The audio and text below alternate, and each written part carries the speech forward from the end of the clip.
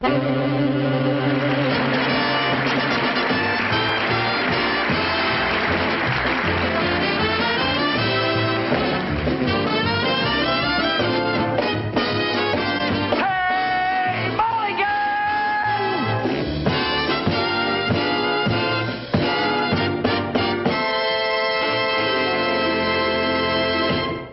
you know the average cost of a funeral is over $7,500?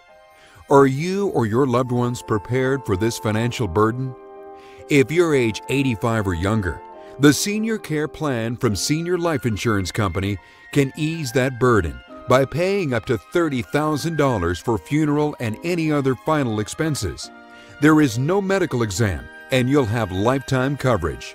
Your rates will never increase. Your benefits will never decrease, and your plan cannot be canceled by Senior Life.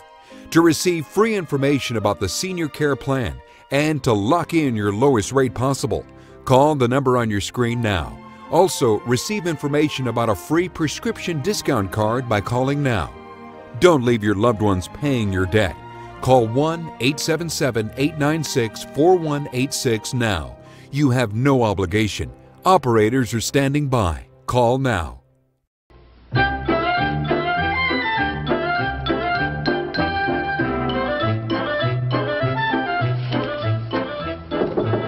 Come in. Well, good morning, Cromwell. Good morning, Patricia. Mrs. Passendecker. Good morning, Pat. Is Mr. Brown in? Yes, he is. Just a minute. He's expecting you. Mr. Brown, Cromwell and Mrs. Passendecker to see you. Oh, send them right in, Pat. Please go right in. Thank you, Pat. Oh, I'm terribly sorry. Excuse me. That's quite all right, young man. Yes, What are you staring at? Pat, did you see that lovely lady in that gorgeous coat? Oh, how could a girl help but notice that coat? Gee, a mink like that must cost thousands. She looked mighty elegant, all right. Her husband must be terribly rich. Oh, her husband didn't buy her that coat. Her little son Cromwell bought it. Her little son, You mean to tell me that little fellow there... Oh, that little fellow is the star of the Have I Got a Problem quiz show. He's a wizard. Oh, he's the kind of a son any mother'd be proud of. Yeah.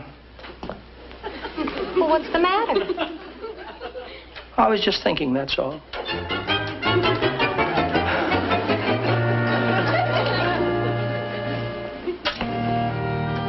Well, now, what kind of a question is that? All right, what have you ever done for your mother? When? When? Ever? Huh? Come on. Fred? All right, I'm thinking. All right, I fixed a running faucet for her last week. There. You fixed a running faucet for your mother? Yeah. Big deal. Did you ever think of buying her a mink coat, Fred? A what? A mink coat for your mother. Huh? Well, frankly, no. Have you? Well, frankly, yes, I have. You have? Yes. With what? Huh? Yeah. What are you going to use for money? Well? Well, I'm thinking now. You better forget about it. Well, look, if that little genius Hassendecker can buy a mink coat for his mother, so can I. Are you talking about Cromwell Hassendecker, the child star? That's right. Well, now, you can't compete with a kid like that. He makes a fortune. Gee, his mother looked awful pretty in that mink coat. Well, sure, anybody would look awfully pretty draped in mink. You better stop dreaming. Hey, come back, Shane. Forget it, will you? Remember, you're just plain Mickey Mulligan.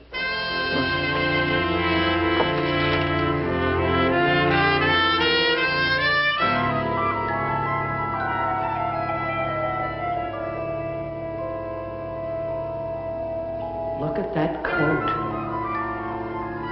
Look at that coat. Look at that coat. Look at that coat. Look at that coat.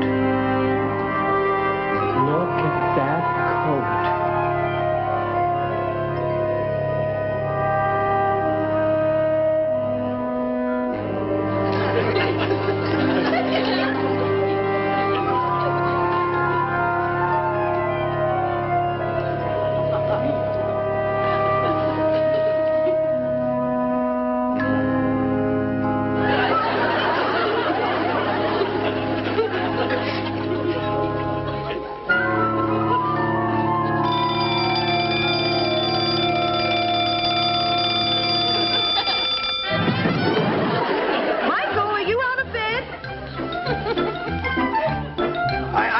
see, I'm on the floor.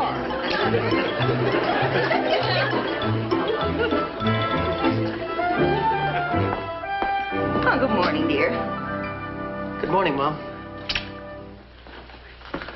Good morning, son. Morning, Pop. It's too bad that you didn't sleep well last night. Sleep well. I slept wonderfully. You did? Yeah. You feeling all right, Michael? He hasn't any temperature. That's the trouble, always worrying about me.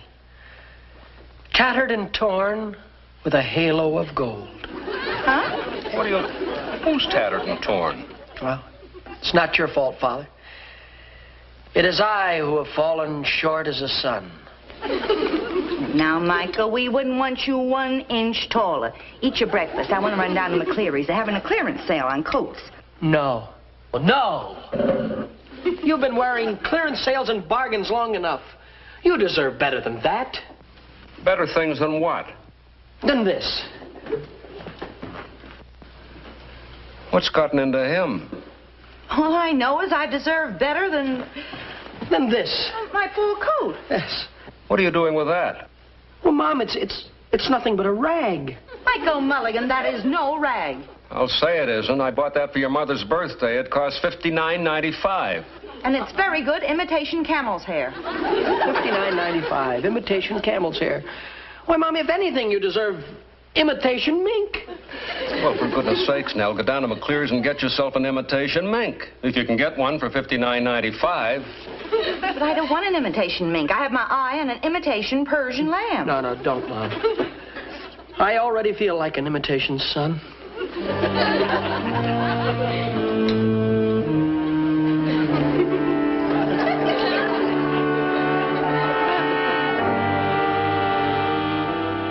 I don't know, Mick. I'd advise you against it. I've just got to do it, Freddie. Oh, you should see, Mom, the way she goes around singing and smiling all day. She doesn't realize how unhappy she is. The poor woman sounds almost pathetic. Yes, Mr. Brown? I'll see Mulligan now. You can go in now, and good luck.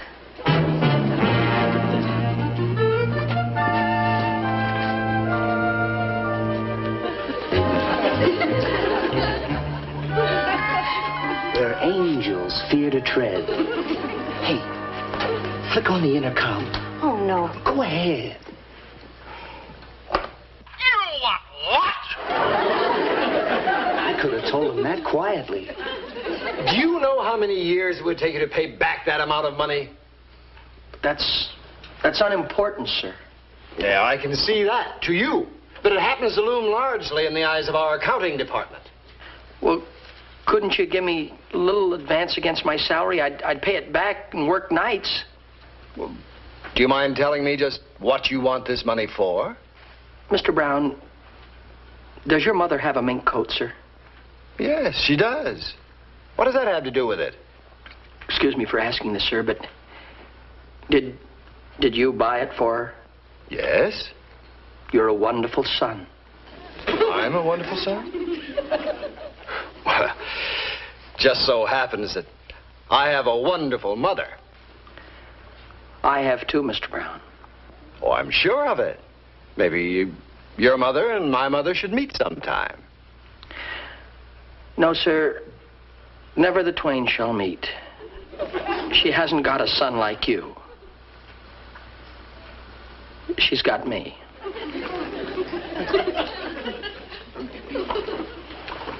Am I wrong in gathering that you wanted this money to get your mother a mink coat? Is that it? Yes, sir. Well, I think that's a very admirable desire, Mickey, but don't you think it's a little bit beyond your present position? Well, other sons have done it. I was twice your age before I could afford one for my mother. And I'm twice Cromwell Hassendecker's age, too. Oh. Oh, I see. Tell me, has your mother asked you to get her a mink coat? Ask me?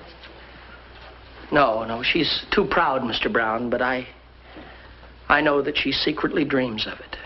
Has she told you that? No, but I know of her dreams. I was there. Well, Mickey, I'm sure the day will come when you can do all the things you want to do.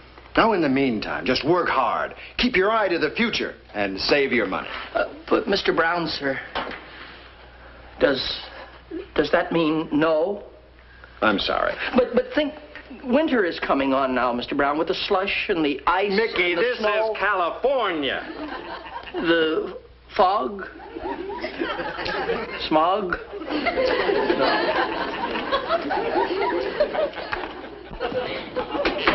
What did he say? Did you get the loan? No, but he was very understanding. Well, at least that's something. Mickey, why don't you forget about the mink coat? Pat, I'm not about to forget about it. You know, it's too bad your mother wouldn't like a chinchilla coat. Now, that she might be able to have. Freddie, I'm not going to give my mother anything but the best.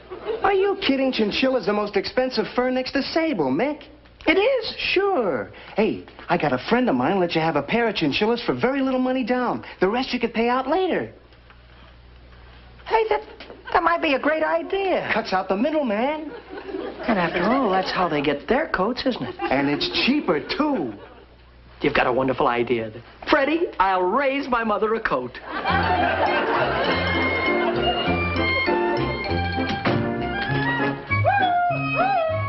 Well, what have you got there, son? What is it? Mom, don't look now, but I've got a fur coat for you here. Fur coat? Yeah. I think it just made a noise. Michael, you didn't go to that sale at McCleary's, did you? Mom, you're through with sales at McCleary's. I still say that coat's trying to say something. Where did you get me a fur coat? You'd never guess. I'll bet if you ask that coat, it'll tell you. All right, now get prepared. In 1 minute, you're going to be on your way to being the best-dressed woman in town. Michael, you take those right back down the cellar where you trapped them. Nell, those aren't mice. They're gophers. Gophers? Pop, Mom, look, don't you realize these are genuine South American chinchillas? You see your little cuffs running around in there now? Well, in no time at all, your pockets will be running around with your collar. Well, you don't have to be afraid of your coat. Look at them now. They're cute little devils, aren't they? Well, frankly, I can't quite see dressing up in them. Yeah, you'll be the prettiest lady in the Easter parade, Mom. Yes, I can see you now. Chasing that coat all over Sunset and Vine. Mom, don't you realize that a chinchilla coat is more expensive than a mink? And you can look at it this way, Nell. Until you're ready to wear it, you can take your coat for a walk around the block. Well, aren't you happy? Oh, sure, I'm happy, dear, and I think the thought's wonderful, but I'm still a little dazed. Now, you see this one with the black ear? That's Rosemary, and the other one is her husband, Heathcliff. Well, in no time at all, they're going to have a big family running around in there. How do you figure that? Pop, will you explain it to Mom? Well, now, Nell, you take the husband there and... Never mind. I was just thinking of something else. May I ask a question? Where did you get these and how much did they cost? Mom, I don't want you to worry about that. I paid a little money down. I'm going to pay the rest of it on time. I want you to have the best. Just the best. I've got you, dear, and that's the best. Thank you. Ouch! Your coat bit me.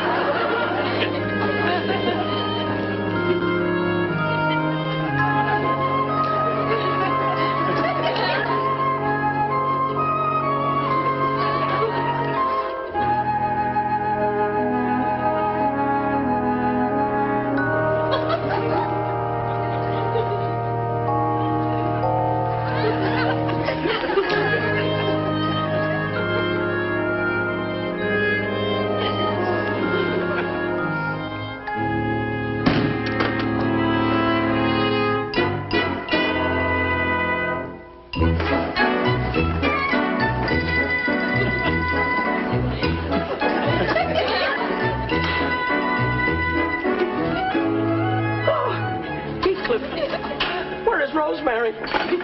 Where is she? Where has she gone? Mom, Pop! Heathcliff, what has happened to Rosemary? What happened? Mom, Something terrible has happened. Half of your coat has disappeared. Oh, Michael, no. Yes? Which half? Rosemary. Oh, the better half. Maybe she's still in the room. Let's look. But be careful. Don't step on her. Here, Rosemary, come to Mickey.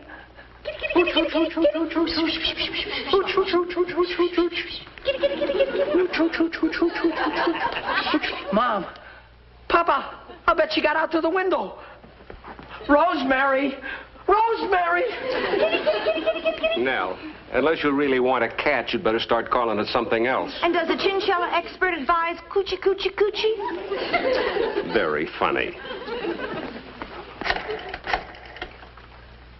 Hello, Freddie. Freddie, it's me. Who's you? The chinchilla is gone. I'm sorry, I don't know anybody by the name of Chinchilla. Try the post office. Who are you calling this time of night? Don't argue, will you, Fred? Just come over and bring a flashlight and a sack. We may have to beat the bushes until morning. Chinchilla hunt? But it's the middle of the night. Right. Now, don't worry, Mom. We'll find her. I hope you do, son. There might be a law against that code running around without a license.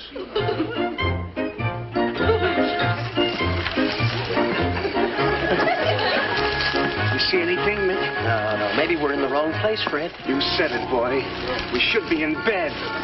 Just keep your eyes open for chinchilla tracks. Well, what do they look like? I don't know what they look like. Just don't shine that in my eyes. What are you trying to do, blind me? Only trying to help you see where you're going, Yeah, Nick. well, I put it where I'm going, not where I've been then.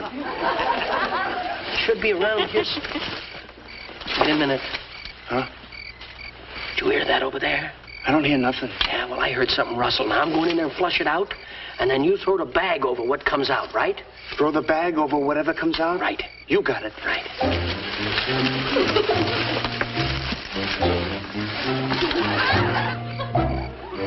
Hey, Fred. Fred, shine that light over here a little bit more, will you? Hey, wait a minute. Huh? I think I can hear him, too. Let's advance on him, then. Okay. Hey! It's a big one! Wow! It's a big one! It's right on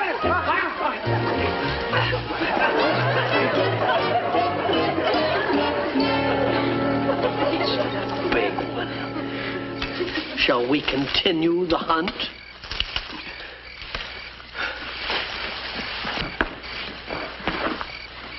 Now be quiet, will you, Freddie?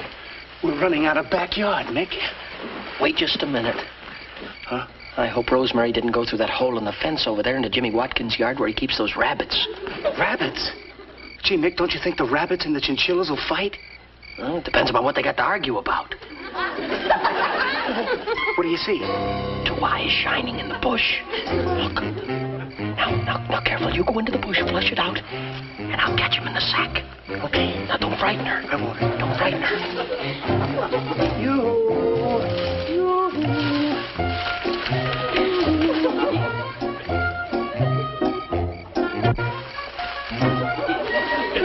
Go to Daddy. Rosemary. Baby. Go to Daddy. Go to Daddy. Babykins.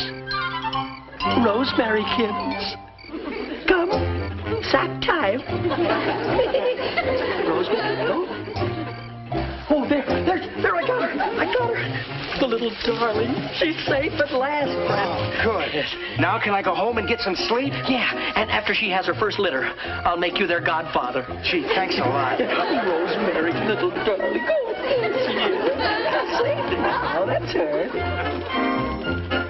Hi, Pat. Oh, Mickey, are those your chinchillas? They sure are.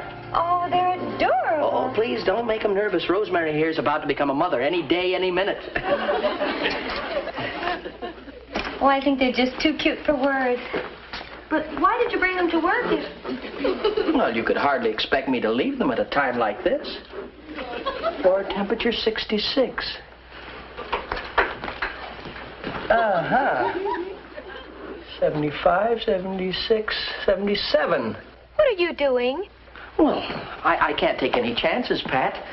Why, if Rosemary was to get a chill, why, anything could happen. Mickey, after all. Would you mind if they stayed in here with you, Pat? Well, not if they don't. Oh, thank you very much. Oh, but please, no noise, because it's liable to spoil the sheen on my mother's coat. Expect me to get my work done. Pat, you're going to have to cooperate. Well, why don't you put them in Mr. Brown's office? He went to New York over the weekend. He won't be in today. That's a wonderful idea. Thank you.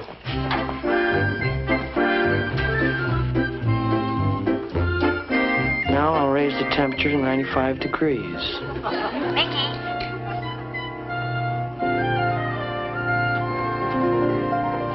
Yes, Pat? You just got a call from the main desk. You're wanted in the lobby. It's the 10 o'clock tour. You'll keep your eye on my fur coat, won't you? Oh, sure. And if anything happens, I'll let you know right away. Thank you.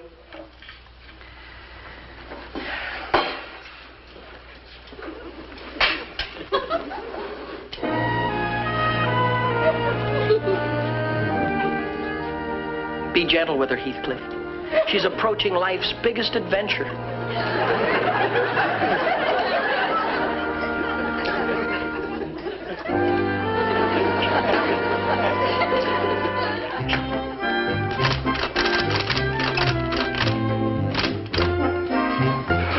Hello, Pat.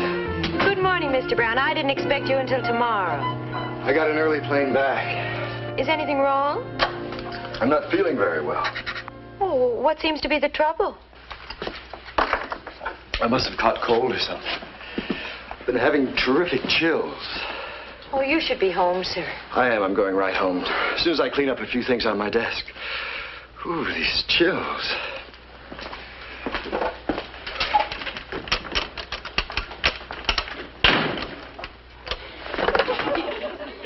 Flora, Pat, find Mickey Mulligan and hurry.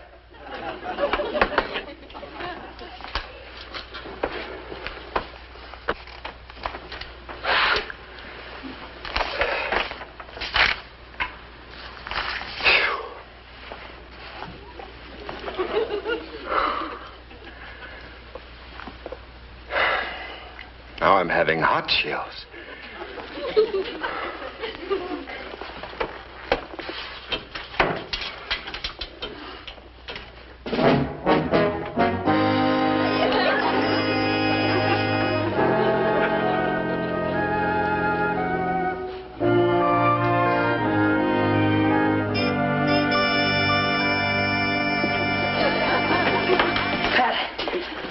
Your emergency call. How are the babies? How's the mother doing? Mr. Brown came back. He's in his office now. He did... Yes, Mr. Brown? Who's been trapping muskrats in my office? Muskrat? Nobody that I know, Mr. Brown. Then what's a cage of them doing in there but... Hold it. I might have known you'd be mixed up in this, Daniel Boone. What are those wild animals doing in there by my desk? They're not wild animals, sir. One of them snarled at me. That must have been Rosemary, sir. You see, she's about to become a mother. A mother? A mother to my mother's fur coat. They're chinchillas, Mr. Brown. You mean? Yes. Well, what are we standing here for? Why don't we do something? What should we do? Well, how should I know? Yes? Gentlemen, here's something you should all know. I have an important message from our sponsor.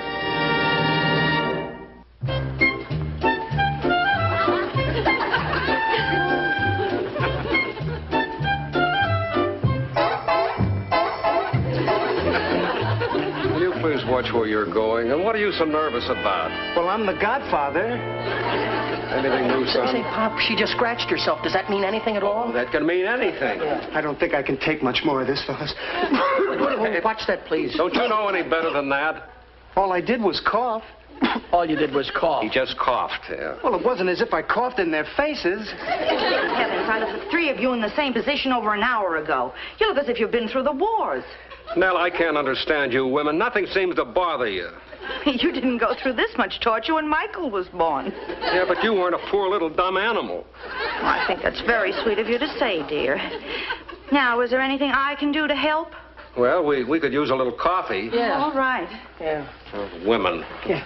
Hey, Pop, she just took a bite of pickle. Oh, that's a sure sign. Should be any second now. Rosemary.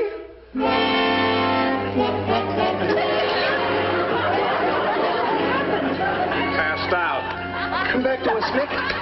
leave us now. Oh, leave him alone. This is the first rest he's had in days. Oh, Rosemary.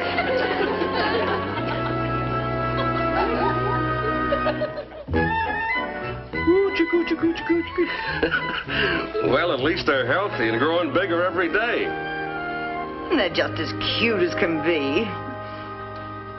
Gee, I don't know what to say, Mom. They seem happy about it all. But, Mom, I promised you the best-looking fur coat in town, and now it's going to be nothing but rabbit chilla. I appreciate the thought, dear. And even if they were chinchillas, we wouldn't have the heart to make a coat out of them. I guess you're right. After all, they need their coats more than we do. They only have one, huh? Mickey Rooney will be back in just a moment. And now a word from next week's sponsor. Well, you can't go wrong, folks, when you take the advice from the good sponsors who'll be bringing you our next show. Until that time, good night to all of you. From all of us. Say good night. Good night.